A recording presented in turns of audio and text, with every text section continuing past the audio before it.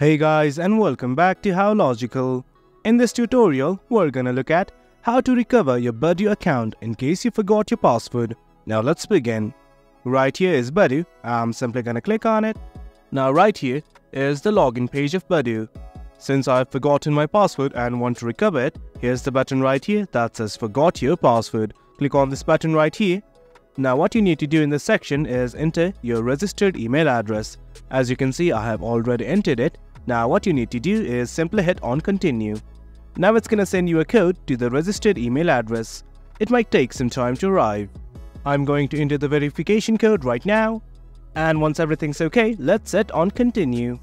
Once you receive the code, this security check will open up. Just write the captcha that's been provided to you.